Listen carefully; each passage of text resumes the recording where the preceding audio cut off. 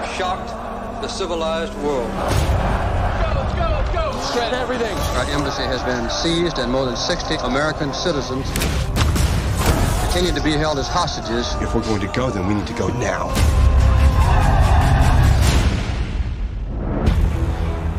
What happened? 6 of the hostages went out a back exit. Where are they? The Canadian ambassador's house. You got Revolutionary Guards going door to door. These people die. They die badly. White House? Who wants the 6 of them out? What we like for this are bicycles. Deliver the 6 bikes, provide them with maps. Or you could just send in training wheels and meet them at the border with Gatorade. It's gonna take a miracle to get them out. Buddy man, what are we watching?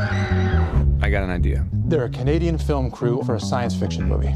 I fly into Tehran. We all fly out together as a film crew. I need you to help me make a fake movie. So you want to come to Hollywood and act like a big shot without actually doing anything? Yeah. You'll fit right in. You need a script? Argo, science fantasy adventure. Moonscape, Mars, desert. They need an exotic location to shoot. You need a producer. If I'm doing a fake movie, it's going to be a fake hit. You don't have a better bad idea than this? This is the best bad idea we have, sir. By far. You have 72 hours to get them out. They're getting a visitor.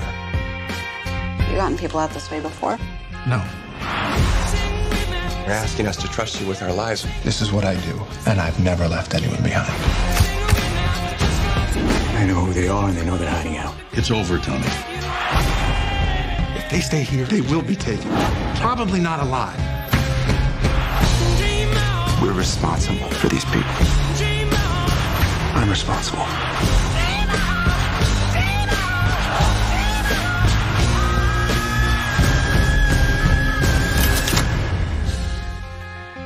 You really believe your little story is going to make a difference when there's a gun to our heads?